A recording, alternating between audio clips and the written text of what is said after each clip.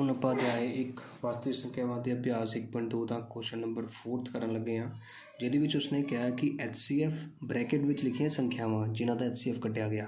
HCF 306 ਅਤੇ 657 ਦਾ 9 ਨਿਕਲਿਆ ਦਿੱਤਾ ਹੈ, ਤਾਂ LCM ਇਹਨਾਂ ਦੋਵਾਂ ਸੰਖਿਆਵਾਂ ਦਾ ਕੀ ਹੋਵੇਗਾ। ਤਾਂ ਧਿਆਨ ਨਾਲ ਦੇਖੋ, ਹੱਲ ਵਿੱਚ ਅਸੀਂ ਸਭ ਤੋਂ ਪਹਿਲਾਂ ਦੱਸਾਂਗੇ ਸੰਖਿਆਵਾਂ ਕਿਹੜੀਆਂ ਆ।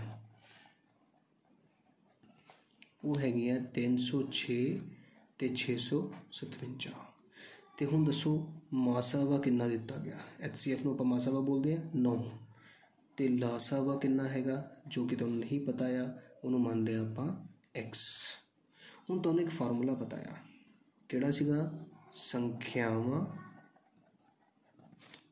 ਦਾ ਗੁਣਨਫਲ ਬਰਾਬਰ ਮਾਸਾਵਾ ਗੁਣਾ ਲਾਸਾਵਾ। ਇਹ ਅਸੀਂ ਜਾਂਚ 'ਚ ਆਲਰੇਡੀ ਯਾਦ ਕੀਤਾ ਫਾਰਮੂਲਾ। ਤੁਸੀਂ ਇਹਦੇ ਵਿੱਚ ਸੰਖਿਆਵਾਂ ਦਾ ਗੁਣਨਫਲ ਵਿੱਚ 306 ਸੰਖਿਆ ਅਤੇ 657 ਸੰਖਿਆ ਭਰ ਦੇਣੀ ਹੈ, ਮਾਸਾਵਾ ਵਿੱਚ 9 ਅਤੇ ਲਾਸਾਵਾ ਤੁਹਾਡੇ ਕੋਲ ਹੈਗਾ X।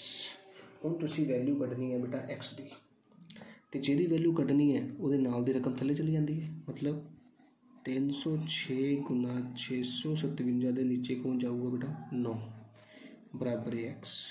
ਆਈ ਸਮਝ। ਹੁਣ 9 ਨਾਲ ਆਪਾਂ ਕਟਿੰਗ ਕਰਨੀ ਆ।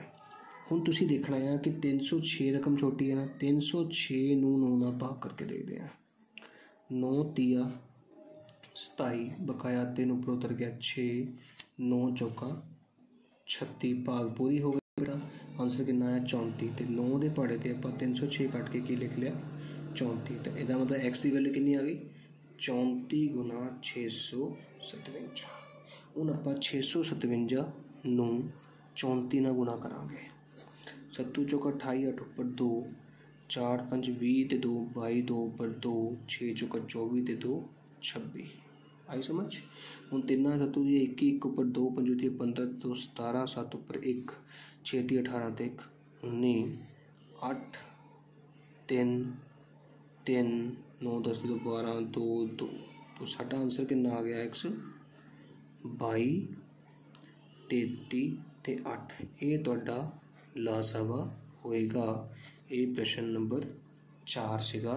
ਧਿਆਨ ਨਾਲ ਸਮਝ ਲਓ। ਸਾਨੂੰ HCF 2 ਸੰਖਿਆਵਾਂ ਦਾ ਦਿੱਤਾ ਸੀਗਾ, LCM ਪਤਾ ਕਰਨਾ ਸੀਗਾ, ਅਤੇ ਅਸੀਂ ਸੰਖਿਆਵਾਂ ਲਿਖ ਲਈਆਂ।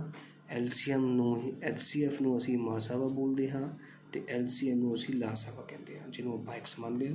ਅਤੇ ਜਾਂਚ ਵਾਲੇ ਫਾਰਮੂਲੇ ਦੇ ਥਰੂ ਸਾਡੇ ਕੋਲ 3 ਸੰਖਿਆਵਾਂ ਸੀਗੀਆਂ ਅਤੇ ਚੌਥੀ ਪਤਾ ਕਰਨੀ ਸੀ, ਉਹ ਅਸੀਂ ਪਤਾ ਕਰ ਲਈ।